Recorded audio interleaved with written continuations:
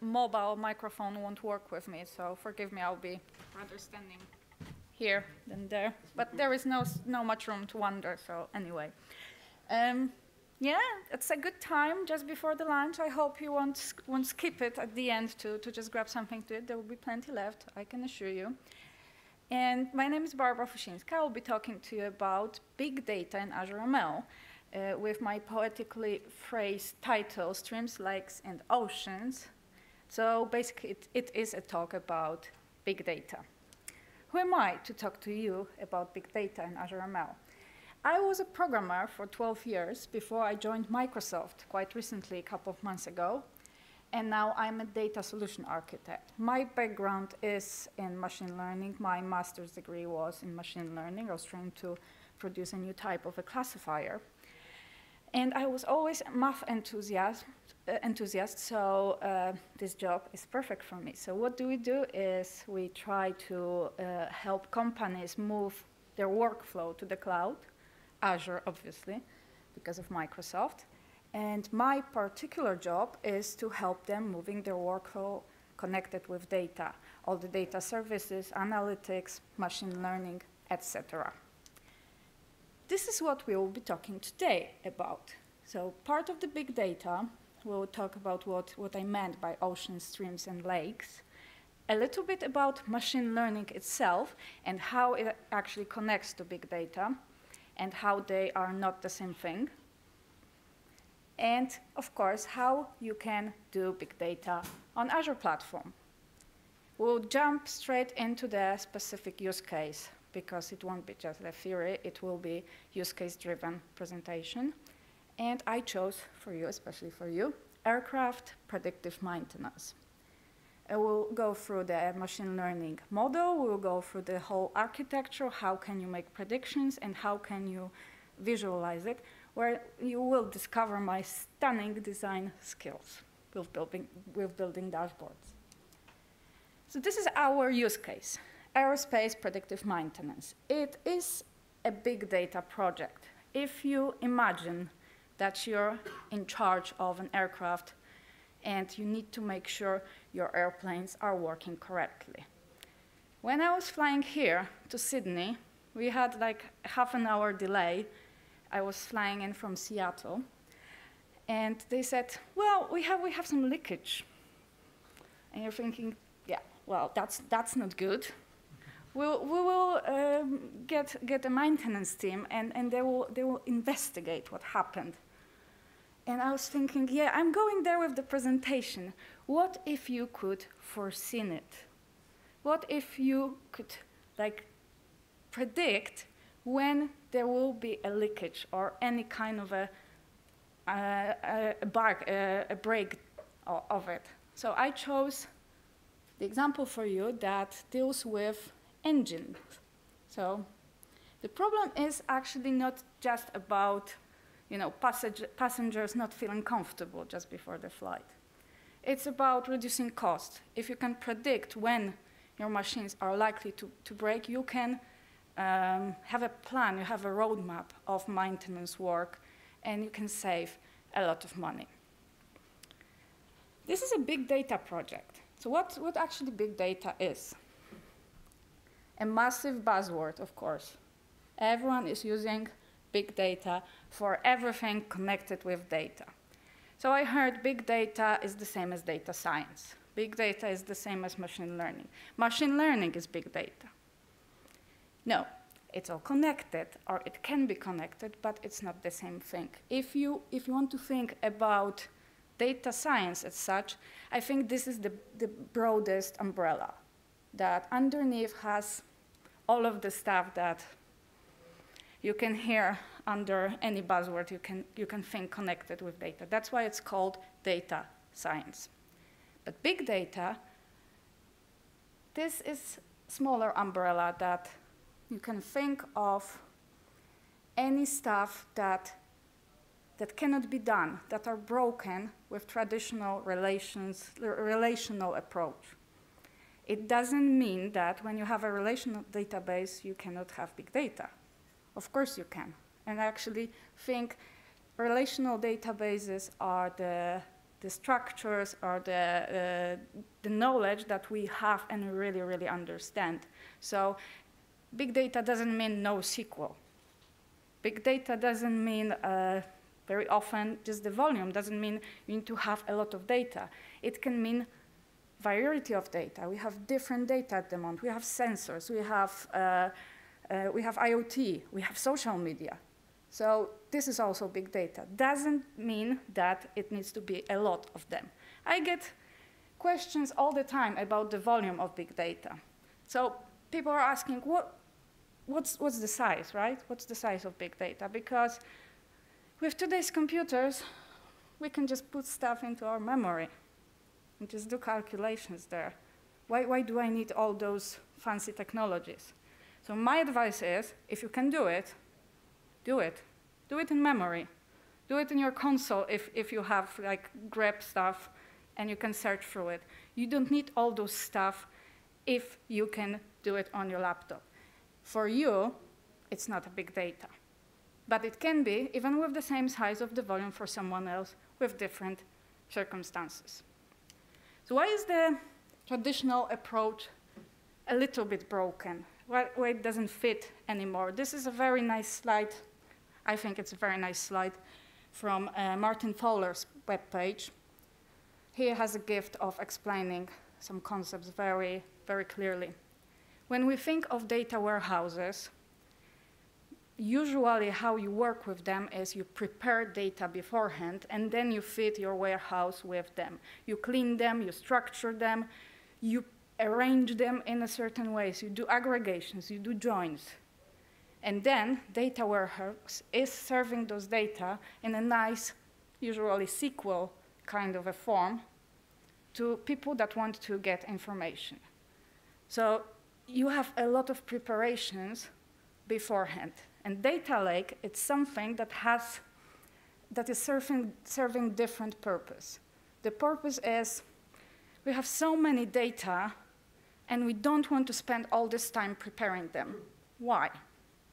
Because, for example, we might not need all of those data. But we always think we will, so we'll keep them just in case. And then you can keep them, you can store them in different forms. Structures, structured, unstructured, blobs, files, media, however you want. And then if systems want to do something with them, they can search through them. They can do different stuff and use different technologies to deal with them. In my title, there are also oceans. What is a data ocean?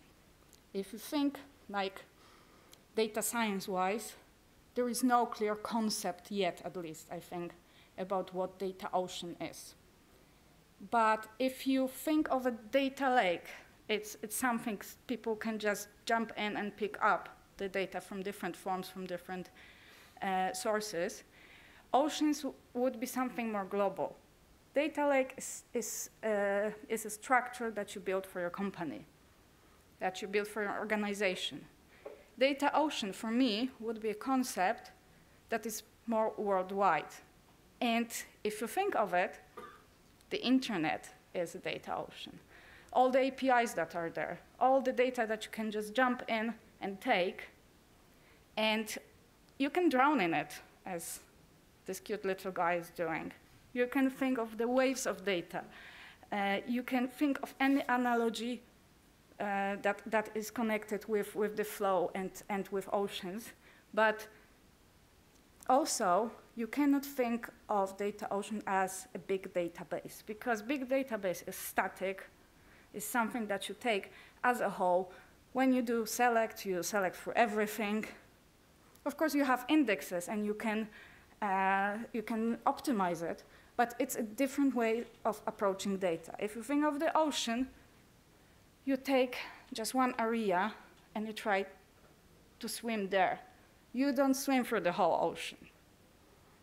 But if you need the data from the other side, you probably need to plan it and take your journey there to do it.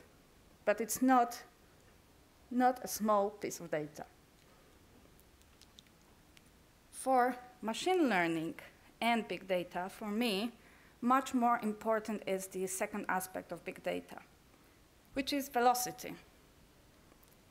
And when we think about velocity, we need to understand how data are served. So when we go back to streams, oceans, and lakes, you usually think of streams that go to the river, river goes to the sea. And this is a great analogy, but sometimes you have a data lake, and you can create streams from the lake. You can create streams from the ocean, from the sea. This is where analogy is broken, but not where big data is broken. You can do any kind of speed, any kind of velocity, any kind of direction where your data are served, ingested, passed through, analyzed, changed. So let's talk about BI and analytics when we think of big data. When you think only about volume and you try to build a dashboard, you usually end up with something like data warehouse. So you have some data, you store them somewhere, and you present a report. This is what our, I don't know, revenue for the last quarter was, right? So it doesn't matter if you have like really, really fresh data, because standard, classic BI and analytics are just reading the data and trying to understand what happened in the past. When you're thinking more real time, then you could do stuff like, you know, F5 and refreshing.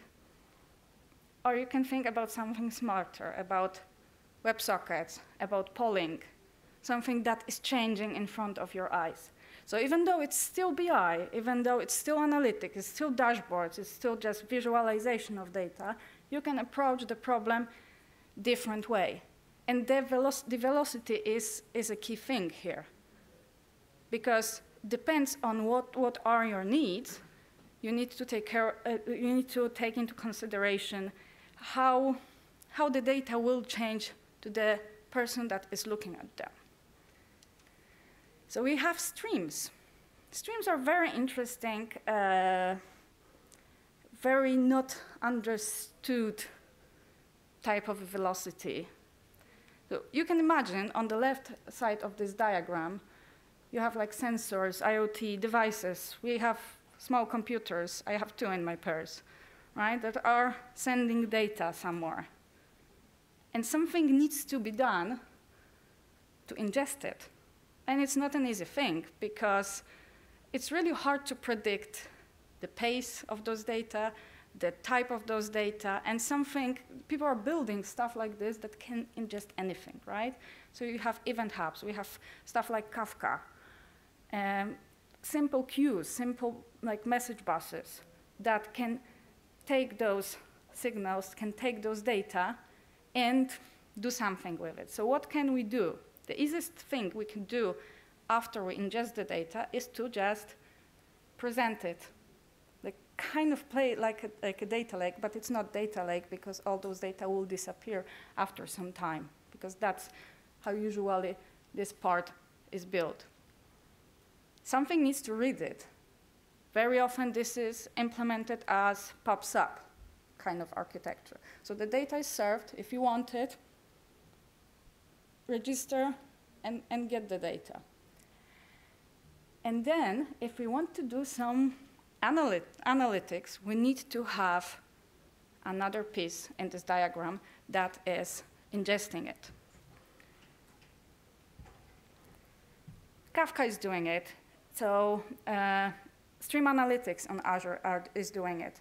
It's not an easy thing, because again, you don't have a piece of data that you can go and select stuff and aggregate.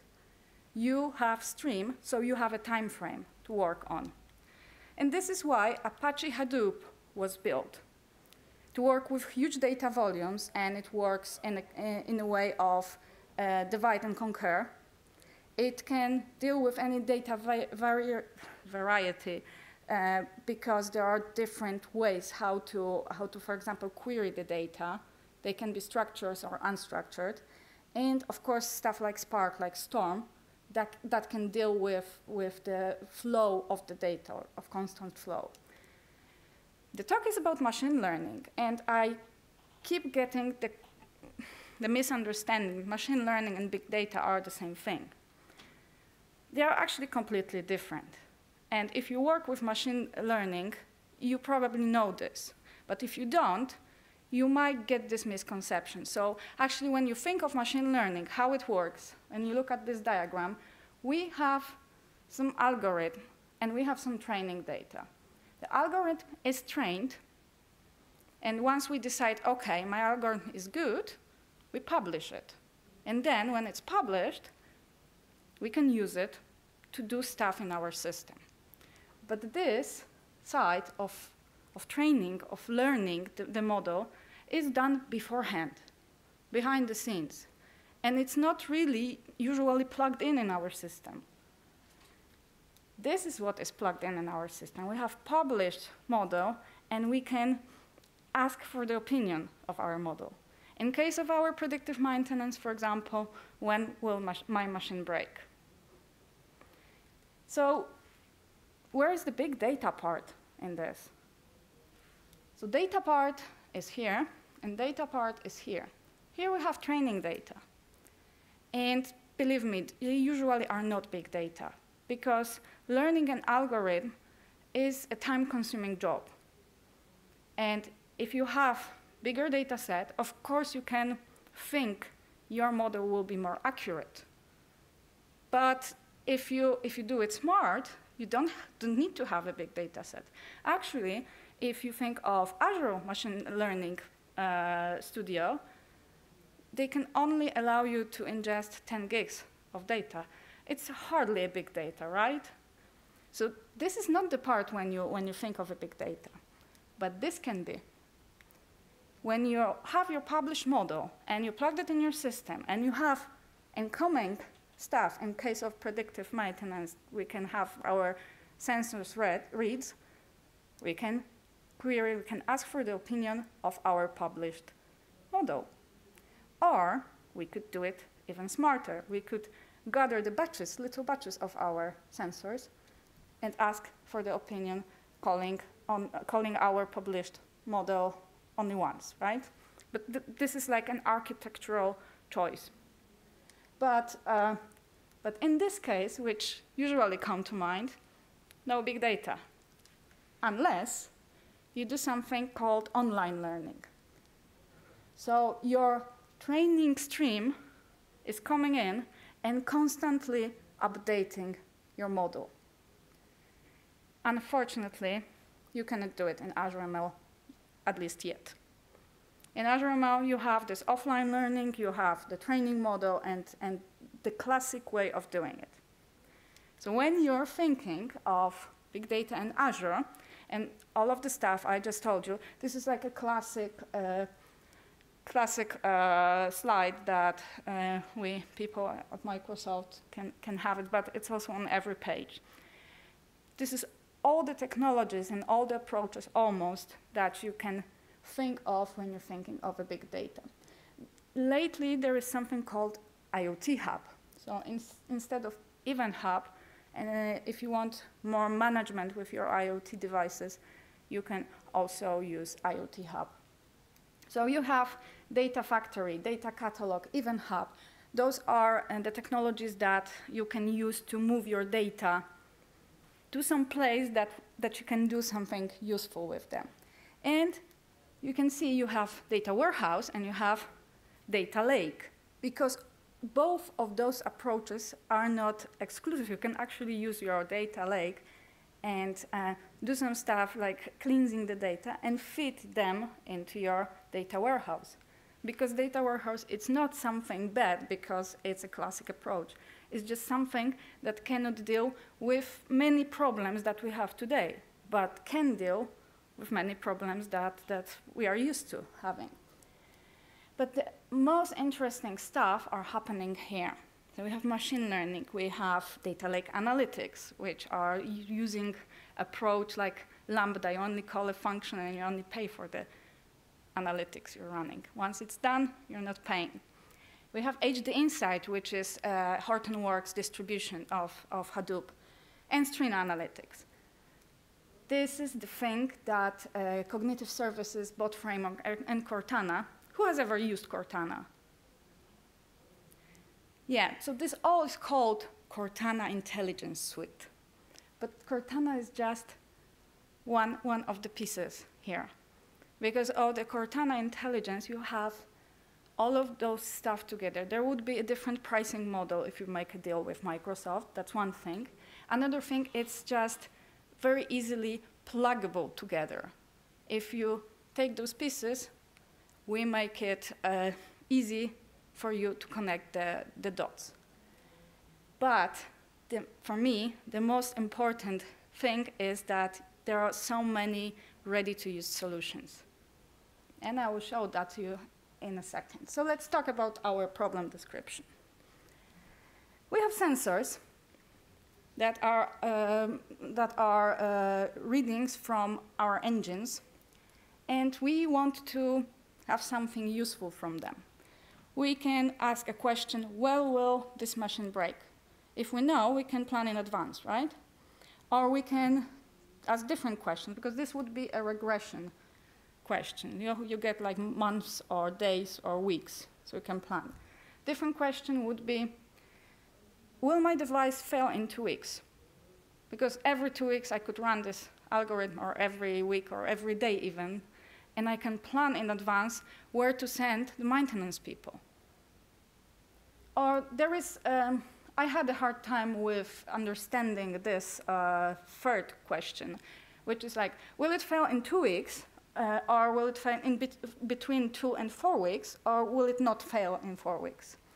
But what I found out, this is a very valid question when you're planning maintenance. So you have those, it doesn't have to be 2 weeks or 4 weeks. You can put any unit, of course, there. But this is something, when people are planning the maintenance job, maintenance work, are actually thinking in categories like this.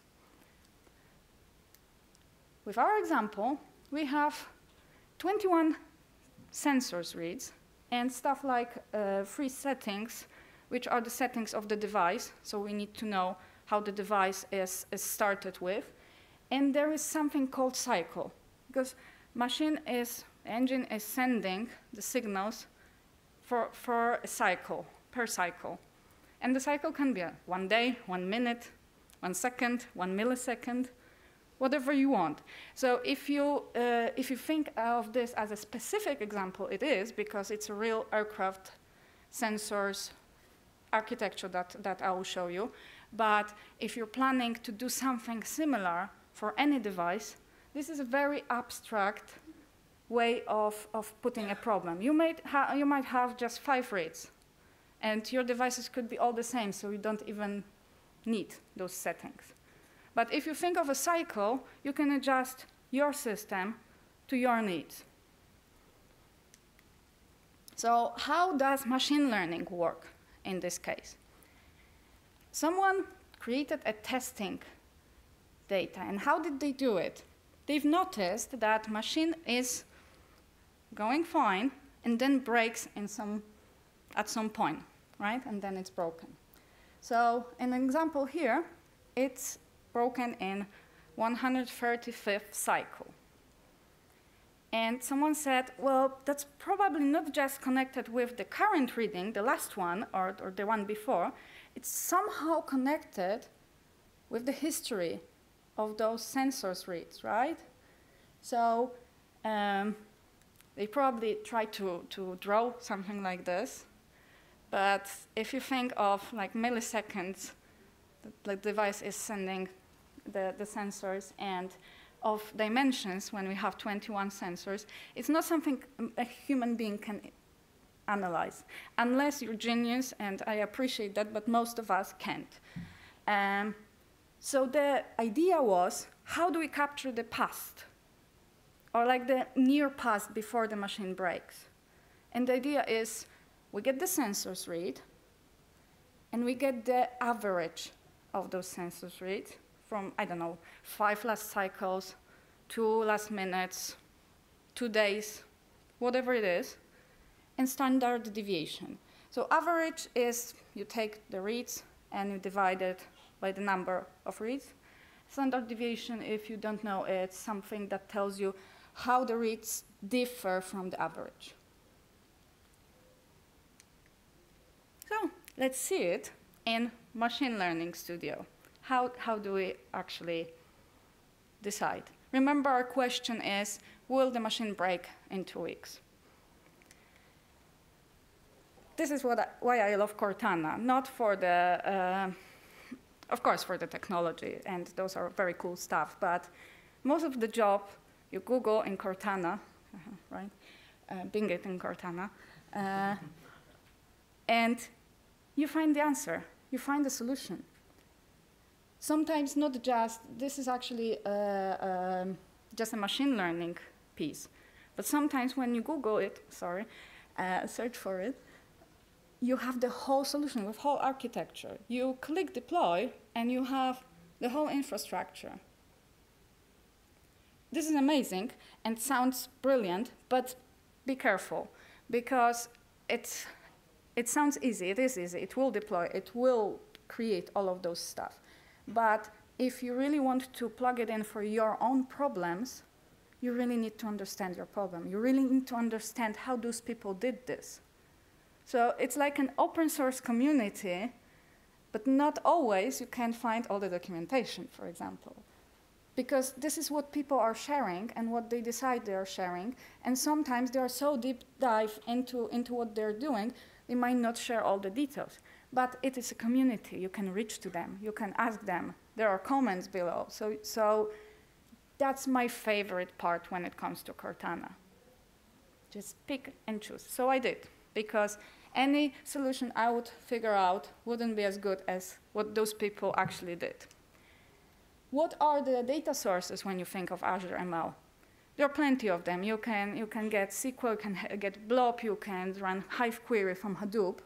Unfortunately, you cannot use DocumentDB, which is a shame, because DocumentDB size is like 10 gigs, and you can only ingest 10 gigs to Azure ML. It would be brilliant, but not yet. I think they're working on it, but I'm not sure. It would make sense, but it's not yet there. With Azure ML, once you create your machine learning model, you can publish it as a REST API. Or maybe after seeing Dylan's talk yesterday, I should say you can publish it as an API. So you have an API, and you can ingest it, and you can use it in any system you want. You don't even have to use Azure anymore. You can just use any technology, because it's just HTTP, right? So this is my architecture that I will present to you. We have sensors. I will read them in Event Hub. I will pass them through Stream Analytics, and Stream Analytics will call machine learning, the algorithm. I will just show you in a second. It will call the algorithm, which was previously, I'll show you that in a second, which was previously trained. But Stream Analytics has another job. Remember those average stuff and standard deviation? Stream Analytics needs to actually figure out this history and calculate it and put it through the machine learning. Then it goes to DocumentDB, and I built a stunning, beautiful pink app that will show you how those sensors events are read, and if they need maintenance or not. Another thing is, when we trained our model, we can force the model to be retrained. And there is a way in Azure ML to just do it behind the scenes. Once it's retrained, you don't have to do it. It plugs it in the new version, and you have a newly learned model. OK, maybe I'll just go through the browser. Let's go here. So we have, can you see it? Yeah. I really love machine learning, but the only way you can talk to it and you can show stuff is through the web browser, at least at the moment. And you can see that if you have a don't worry about what's there. I really encourage you to go online and look for the details. We won't go into details. It would be too long for this talk. But I just went to the Cortana page, I clicked it, I copied it in my own workspace, and now I can use it. It's that simple. If you want to understand it, you have everything there. The thing is, they use different classification problems. And also, benefit of the cloud. You can just use different algorithms and check which one is the best. And if one proves to be the best, then you say, oh, there you go, publish this one. So this is the, I would say, standard machine learning experiment. And if you go to like tutorials and how to do it, you can build very simple ones. But the real world algorithms look more like this. They don't fit usually in one page. I rearranged it to fit in one page because I wanted to take a screenshot in case the Wi-Fi doesn't work properly. But to understand it better, you really have a complicated thing here. And believing that it will be easy to understand is a little bit naive, but it is easy to get a ready-to-use solution like this. Once you have this, you can publish it as a web service. And the funny thing, on that web page on Cortana, you can actually download this bit, only this bit. You have a trained model, and you have a published web service. You just need to run. You need to click here, deploy web service, and it's there, running.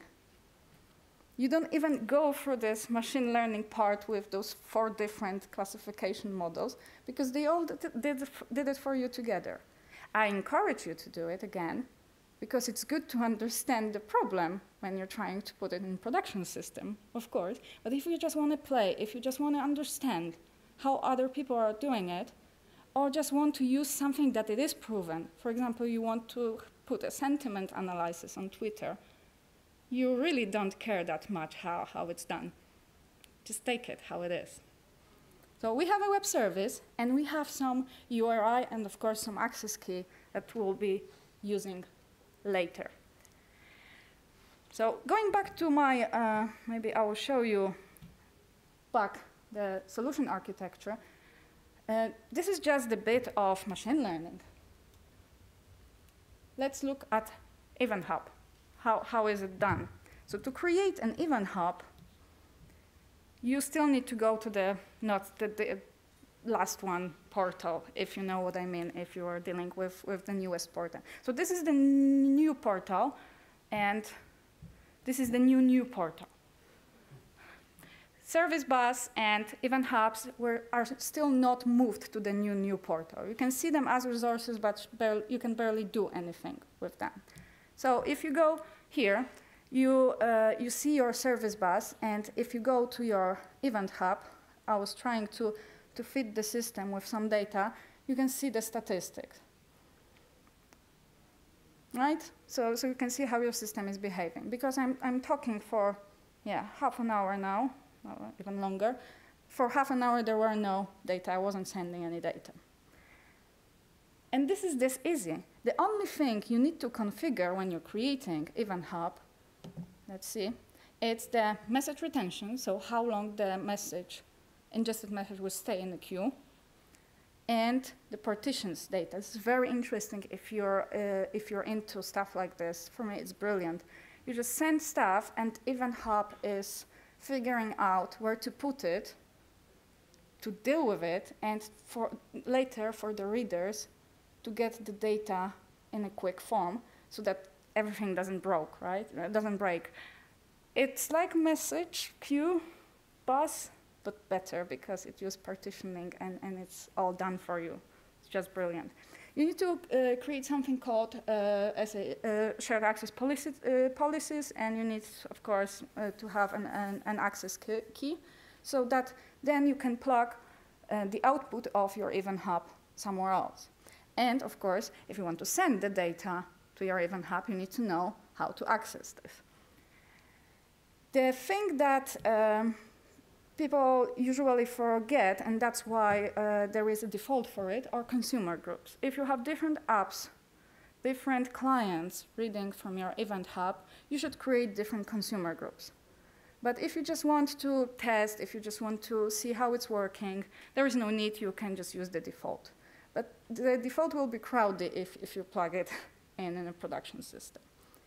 So the next thing, after we read our events from the sensors, is how to, maybe we'll go to the end, because stream analytics is the most important, but we need to know how to put it at the end. So DocumentDB, I chose it, but I warn you, if you have big data in terms of volume, and you want to store them somewhere, DocumentDB is not big data.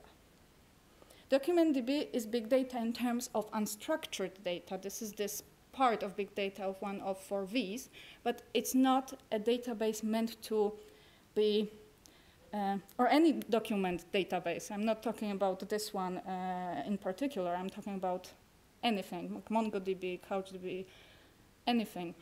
It's a database where you don't care that much if you lose some data, which could be the case here. We might not care if some sensor data are lost, but just you need to decide if that's the case. And you need to realize that it only takes like gigabytes of data, right? In terms of volume, it's not a big data database. So I just created one collection, and if I go to the collection, I have one document.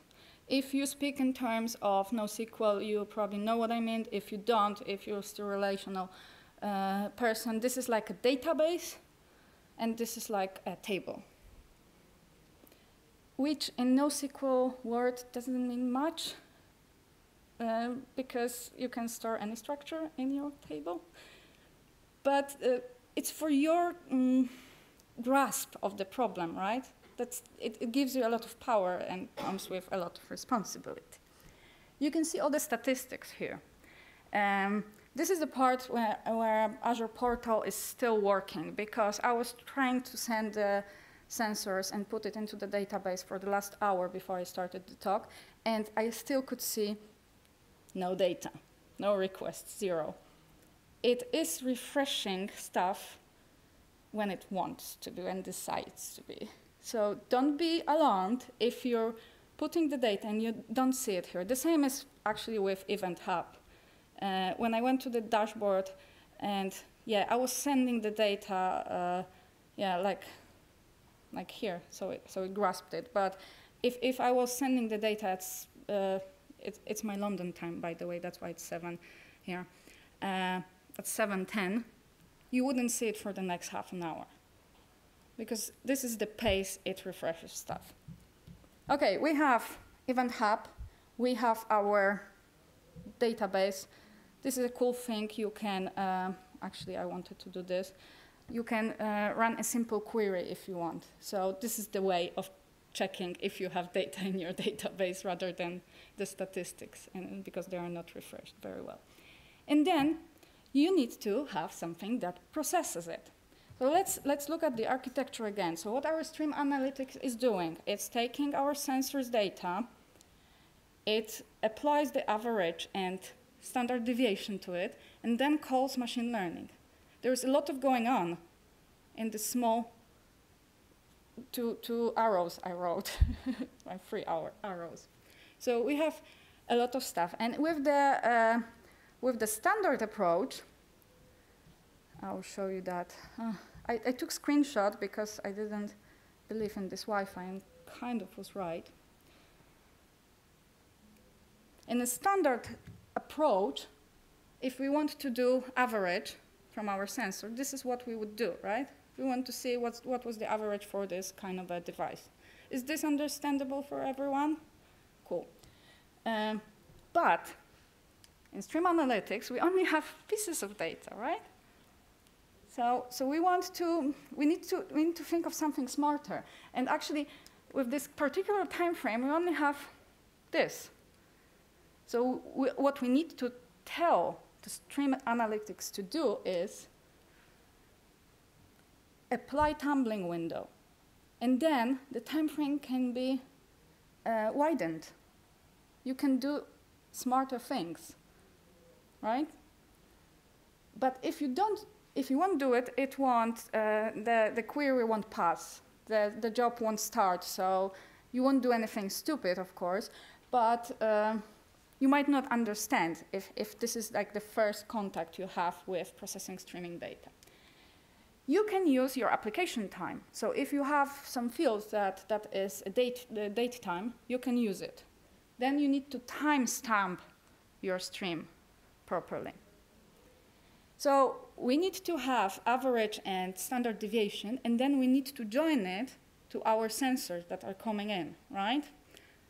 With joins, we have similar problem. This is how we would do join, right? We have our stream, and we have our aggregated data, and we want to join them by ID. Again, we have a time frame and only pieces of data. We need to apply something that is called date difference. So you're saying that the date difference between CNA, which is our stream, and the aggregated data, can differ only by a minute. And then Stream Analytics can adjust. So I will show you now. I will stop maybe now, because we will see. I will show you how our query look like. And it is blurry. If I stop it, it will just not stop for a couple of minutes. But I will walk you through. So you create something that is basically calling average and standard deviation. So you have one table with our statistics. You have another thing that is just taking the data, taking the settings, taking the cycle, taking the sensors data. And this is the thing when we call machine learning. So you're taking our sensors, you're taking our average, our standard deviation stuff, and you're plugging it in and calling machine learning. I will show you that maybe in a slide. Maybe this will be much more visible. I will unhide it.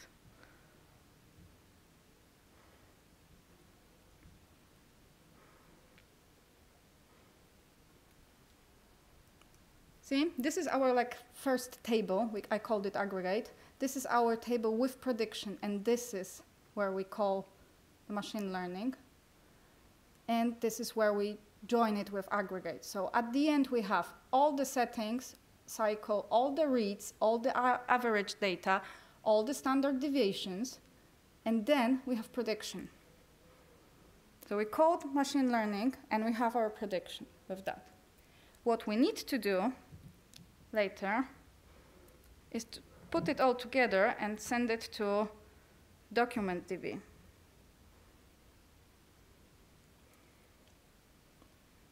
Don't know if I can, yeah.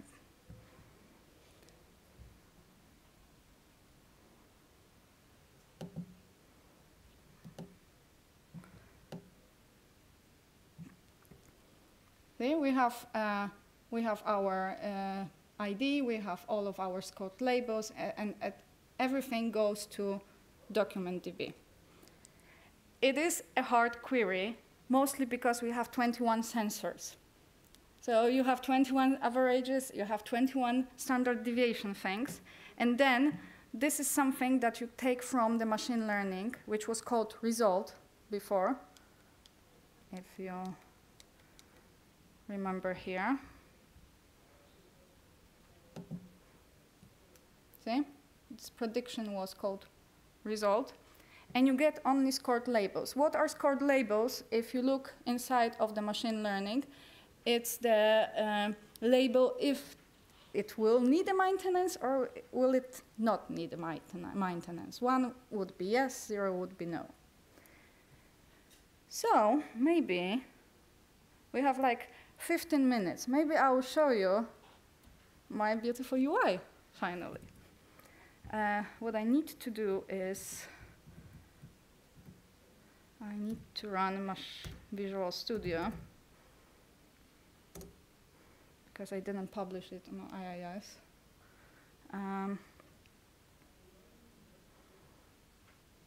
So what we have is, we have our data in a database. I will try to generate now more. I will start my generation. This is another good example of how UI works. This is actually something I downloaded again from Cortana, something that generates the data, because I don't have actual like thousands of planes that will generate my engine reads in the backyard.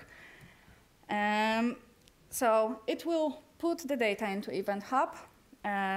Our Stream Analytics job is still running, so it will process it. It will put it into the database. And now I will try to show you how it will work on the UI. Hopefully, yay.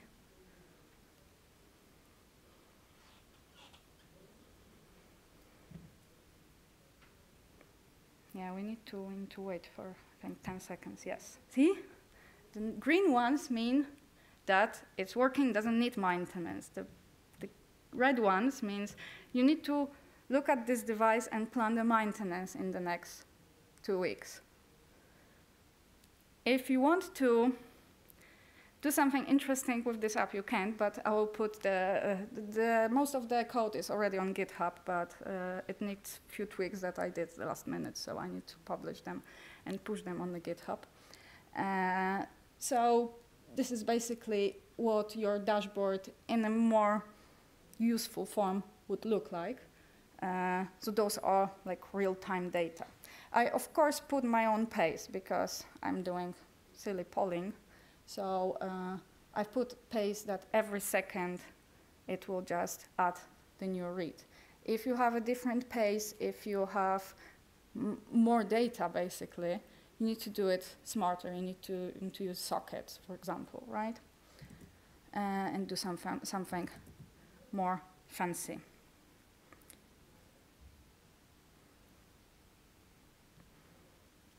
Okay, we went through the stuff. The interesting part you can do, once you have your reads and you see your dashboard and you're saying, yeah, it says it's okay, but I know last time when it had those reads, it broke. So if you have someone that is monitoring constantly the output of your machine learning or any algorithm basically that is deciding and predicting, you need to apply some kind of an auditing.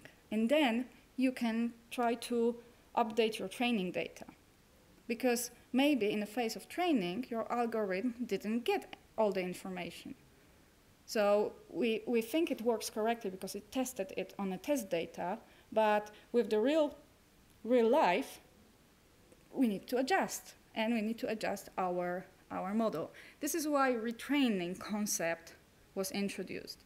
And we're still talking about this offline updating. So we update our training data and we run our learning process again. We're not adding new data to our existing running model. So what else we need to do is to just trigger the learning phase. And in any model that in any platform, there's probably like a button or you need to rerun your Python or R script so it has new data. With machine learning and on Azure, you can actually set up a web service to do it. So what you need to do, if this is the simple experiment that fits in 1/2 of the page. It's quite valid. It predicts your when you want to take a loan risk, if you will be risky for a bank. So it looks at the income and it can make a decision if the bank should give you a loan or not. It actually, I heard it actually works, like on production system when you have an algorithm like this. So if you have your algorithm, if you have your model, you of course need to train your experiment, and then you need to have something that is called scoring experiment. So you need to have this in your experiment. What scoring does is it takes your data and applies those labels or numbers depending on what your experiment is doing. Is it a regression or is it a classification? So you need to have this bit. Another thing you need to do, you need to publish your web service in the classic way I just shown you. So you publish your predictive model and you have it and you can use it. And then you need to have something. You need to add it manually and put it into the train model. Why? Because this will be the web service, this will be the API that you will be calling while retraining the model. So you need to create something additional to this, what you've just created, and apply it to your train model. So you create a web service and you connect the output to your train model. And another thing you need to do is to add a new endpoint. If you go to Machine Learning Studio and you go to experiment, and there is a, I don't know if you can see it, the web services tab. You have a list of web services. You just need to add a new endpoint. It's not done automatically as it is for normal publishing the endpoint. Because the default just gets your scoring model, gets your predictions. If you want to add the retraining, you need to do it manually. But it is simple, it's just the thing you need to do. So how do we do the retraining scenario? We'll go to my app. So my idea was someone comes in and just do a random checking, so clicks on one of the devices. And looks at the data. I shorten it, only 5 reads and only 5 average. Oh, sorry, you didn't tell me. I'm in the presenter's mode. So when I go, I'll just do it again. Someone goes to the app and decides, I will see about this read. Did I click on it? Yes, I did. Yeah, and I shortened the list only to 5 reads, only to 5 averages and 5 standard deviation, but you get the point. And they look for the numbers and think, that's not wrong. This machine will break in 2 weeks. We can have it like a human coming in, we can have it more automatized, and we can have many ways, but the idea is someone says, this prediction is not good, right? And we need to change it. And we don't have to just change it like here, so someone can see this machine is breaking. We want our algorithm to know for the future that this reading is bad. So what we could do is we say, no, this is not good, this is actually red, and we can say, submit to our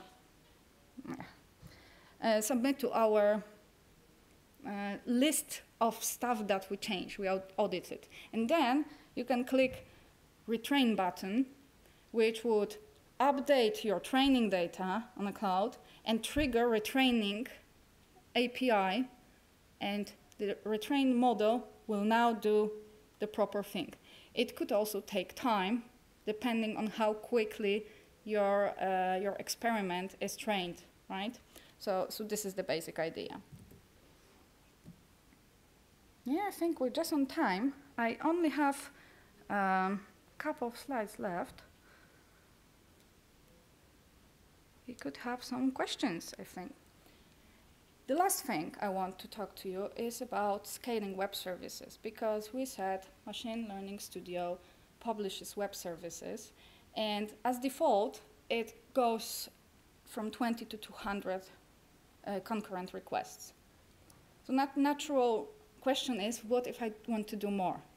Then you need to go to the Azure portal and just treat this endpoint, treat those web services like any others. Try to randomly distribute it, just another web service.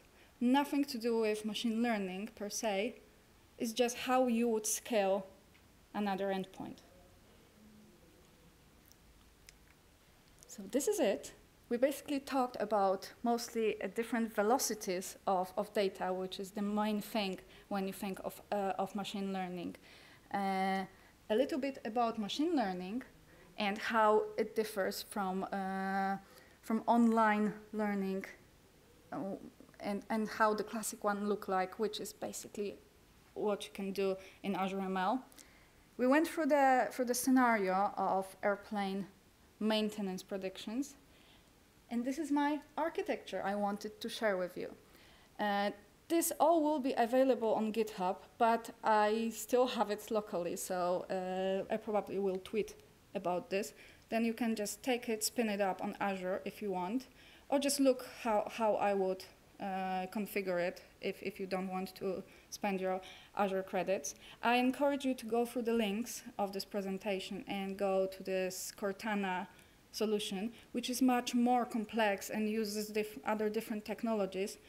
This is more for me to show you that you can easily plug in the stuff, but in a real life, for example, you could try to actually save those readings, and then you need data lake or even data warehouse, whatever, to store it, because there can be thousands of millions of data, terabytes of data, and DocumentDB wouldn't be a good choice. You can plug in different stuff you want to do with stream analytics. Maintenance prediction is just one of them, but in a huge system, you can have other concerns and use the same, for example, in Event Hub to get the data ingest. So if you have any questions, we have a couple of minutes. Otherwise, I'm here till the end, so don't hesitate to talk to me. And thank you for coming again.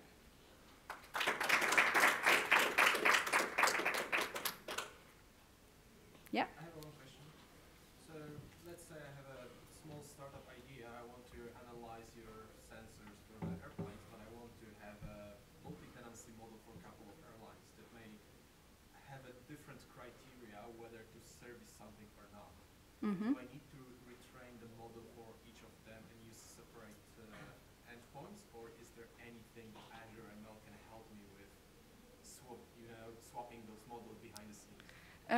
So you probably need to retrain it anyway. Even if you download the ready-to-use solution, you need to retrain it, because the training phase is like on your account. It's done on your account. But you probably need to adjust the training data structure, because this particular experiment, or any experiment you takes a specific data structure. If your structure is different, then you need to retrain it. But you probably, very often, you just need to change this part, the data ingestion, because the rest of the experiment will adjust. It's just about the input structure. Yeah, I understand that the whole training and the whole process will be bound to structure.